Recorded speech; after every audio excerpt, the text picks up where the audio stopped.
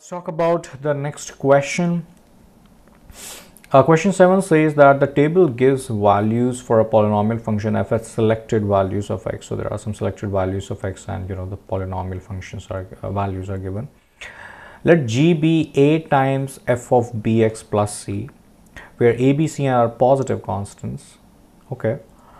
In the function in the xy plane, the graph of g is constructed by applying 3 transformations to the graph of f in this order: a horizontal dilation by a factor of 2, a vertical dilation by a factor of 3, and a vertical translation by 5 units. So what is the value of g of -4? So in other words, we need to determine what is the value of a, b, and c in order to determine the value of the value of g of -4.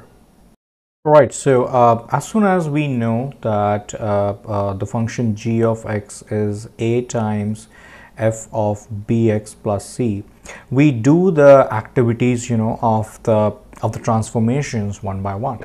So first we look for what is the function gx when translated by with a horizontal dilation of a factor of 2. So as soon as there is a horizontal dilation, this is going to look like f of x over 2, because that's the horizontal dilation of 2.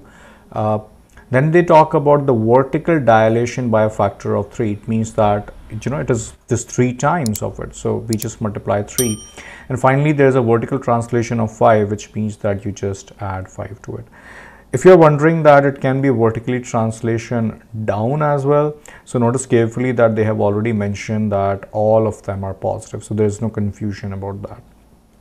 All you have to do now is replace x with -4, because as soon as we do that, this is how it's going to look like.